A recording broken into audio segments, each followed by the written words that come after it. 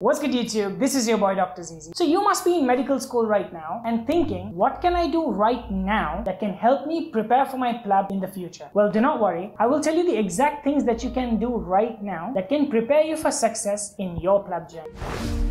Preparation can actually vary based on which year you are currently studying. If you are anywhere between first to third year of medical school, you are at a very early stage. At this stage, you need to learn all the basic subjects of medicine such as anatomy, physiology, pharmacology, and really dive deep into the theory and learn everything about it. These basic subjects will be the foundation of your future medical career. Best thing you can do is get the standard books that are used by most of the international countries. For example, for physiology, it would be gkAMS. For anatomy, it would be like the Frank Meta Atlas. So get all the standardized books and really enjoy your time in learning the key concepts of medicine. If you're anywhere between third year to your fifth or sixth year, I believe you must have by now a decent foundation built in yourself. At this point, you can move towards the clinical aspect of medicine, and this is what will be tested during your PLAB exam. So a simple thing that you can do is you can subscribe to the question bank called Past Medicine and start attempting the questions over there. So sometimes when you're doing these past medicine questions, some of these questions might come off as very hard and you might not know anything about them. But that is okay. First thing that you can do is you can guess your answer, and if you get it right, then you can go ahead and study the topic in depth. For example, if the question is based around dermatomyositis and polymyositis and they have given you certain options and you have no clue anything about it, best thing would be to just guess the answer, see if you get it correct, and then go ahead and study about dermatomyositis, polymyositis, what is the pathophysiology behind them, what is the management behind them. So what you're doing basically is by doing every single question, you're studying laterally, which is actually building your knowledge. It is actually building your clinical sense.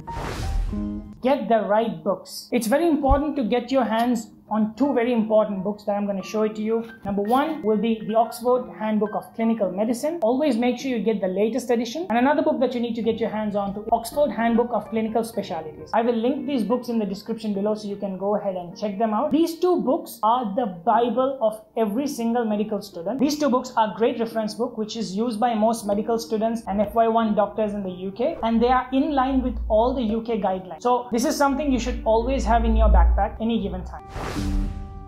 The next thing in line is you need to learn to become good at interpersonal skills. UK as a country places a lot of importance in how you communicate with patients. In fact, PLAB 2 is mainly based on the communication skills, and that is one of the key aspects that they look while you're doing the PLAB exam. We from Asian countries really need to learn this skill. One of my mentors who taught me for PLAB 2 exams told me one thing. He told me that PLAB 2 is a very easy exam to pass, but it is very easy to fail. And the biggest reason for that is lacking communication skills. That is why certain people who do everything right during their PLAB 2 exams will end up failing. Because the prep time might be enough for them to learn the material for PLAB 2, but might not be enough to master communication skills. So we recommend you to start improving your communication skills as early as in med school. And since you guys are in med school right now, this will be the perfect time to get started. If you want to improve your communication skills today and don't know where to start, make sure you check out our interpersonal skill webinar. It's a 2-hour-long webinar where we go and break down all the key concepts of what exactly interpersonal skills are and how exactly you need to communicate with patients. You might come across difficult issues like breaking bad news and child abuse, and how to professionally and sensitively break these topics and discuss these with patients in a professional manner. Few candidates who took our webinar were really glad that they took, because they understood what were the key mistakes they were doing while talking to patients and how they improved their communication skills, which helped them smash their PLAB 2 exams. If you want to get your hands on the webinar, make sure you find us on our Facebook page Dr Zeezy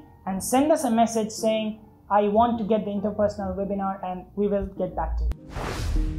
The next thing is, with the key steps that I go through with you in the webinar, it is very important that you put this into your practice regularly. What that means is, whenever you're going for ward rounds, whenever you're going to see patients, always make sure you speak to the patients in that professional manner so that you can naturalize communicating with patients. Initially, it will be a little bit difficult for you to talk to patients in that manner, but over time, once you practice, you will become quite natural at it. When the time comes for you to do your PLAB 2 exam, you will ace it because you're already good at communication. As a doctor in the UK, you will have to do all the basic ward procedures. So make sure while you're in medical school to learn it properly. Make sure you learn to do blood drawing, ABGs, NG tube insertions, urinary catheterizations, cannula insertions, to name a few. A good resource that I think might be helpful to you is to check out the gkAMS YouTube channel, because they go ahead and explain all these basic procedures in a very fun format. I think you definitely need to check them out. The most important thing would be get all the material in order. For example, get the 1700 question bank. Make sure you join all the important Facebook groups like Dr. Khalid's 1700 Facebook group, PLAB 1 group, PLAB 2 groups. I'll put the link in the description below, where there is a community of people who are all going through the same boat as you are. So you guys can help each other out and improve your knowledge and skills that can help you in your PLAB exams. If you have done all the things that I just said, then you can be reassured that you are in the right track. Now just relax, make friends, and enjoy your time in medical school. This will be the most memorable time in your life. While you're preparing for your future, make sure to enjoy your present as well, because this time will never come back. So there you have it, guys. I hope this video was helpful. Make sure you like, share, and subscribe. This is your boy Dr. Zeezy. I'll see you guys in the next video. Take it easy. Peace.